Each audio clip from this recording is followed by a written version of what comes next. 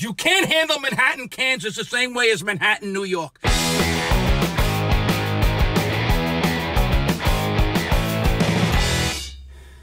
Hey, what do you hear? What do you say? My Facebook, YouTube, Twitter, Instagram, Google+, your sister's ass, the Pony Express. A very ticked off Vic here. You know what ticks me off? We still don't have a real plan for opening this country. Enough is enough already. We need the federal government to finally give us a real plan. Look, I don't have all the answers. I don't even know if I have one answer. I'm just raising the questions. This whole, should we be open? Should we be closed? Should we wear masks? Should we not wear masks? Should we go to work? Should we stay home? You can work at McDonald's, but you can't get a haircut. You can walk on the beach, but you can't sit on the beach. Stop with the mixed messages. Can the federal government come up with a real motherfucking plan and put it in place already? Don't gaslight me. Don't lie to me. I don't want your bullshit. I don't want any more partisan fuckery. I just want a plan to get this country up and running and be safe for all citizens now. We have 50 states spinning in a billion different directions with no federal plan to guide the effort. Look at it like a football team. You have 50 players on a team, each with their own talents. But you need a head coach and assistant coaches to give them a plan that makes them work together and accomplish their goals. You can't handle Manhattan, Kansas the same way as Manhattan, New York.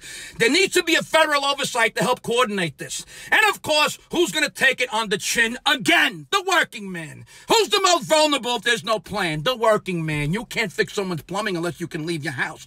You can't stock the grocery shelf unless you can leave your house. And it's not about, well then, just leave your house. We need to open the country with a national plan so it's as safe as possible. There's always been a national plan for anything and everything for a reason.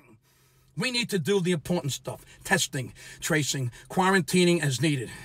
I'm not an expert, but I don't need to be a mechanic to put gas in my car or be a dentist to know how to floss my teeth. I know when something's fucked up. Just fix it! Stop playing politics with a pandemic, you fucking hairless nutsacks. We need a plan for all the people of the U.S. We are all U.S. citizens. We are all Americans, goddammit. Stop this divisive shit already. I can tell you this, Richie Rich has no fucking problems living on Easy Street with a vault full of gold. But Bobby Landscaper and Harry Factory Worker and Debbie Hairdresser and Ricky Restaurant and Betty Bar Owner and all the other people living paycheck to paycheck with their small business closed needs to earn money again, and there will be nothing to come back to. At this point, this is becoming a battle between the haves and the have-nots. The people with lots of money have no fucking problem riding this pandemic out. Oh, sure, I'll go to my beach house over there, and I'll go to my island over there. But what about the have-nots? The working people, the vast majority of this country. We are dying over here. We're confused.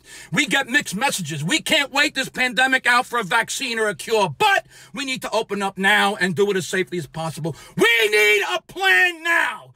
You people, you fucking people, you keep fighting each other and making this a partisan shit show. You keep letting the politicians get away with murder.